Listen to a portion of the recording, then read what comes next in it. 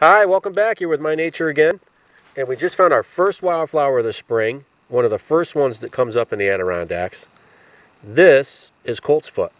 If you were to look at it really quick, just passing by, you would think it was a dandelion. But if you took a really close look at it, you'd see that the buds are red before the flower actually opens. Very nice crimson color. The leaves are more like scales, and they're also red.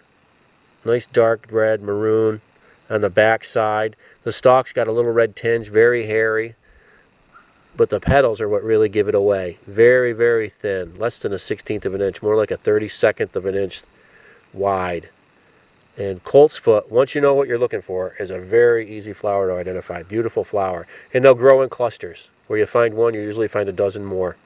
And that's it for today. We hope you enjoyed your outing. Find us on the net, mynatureapps.com. Have a good one.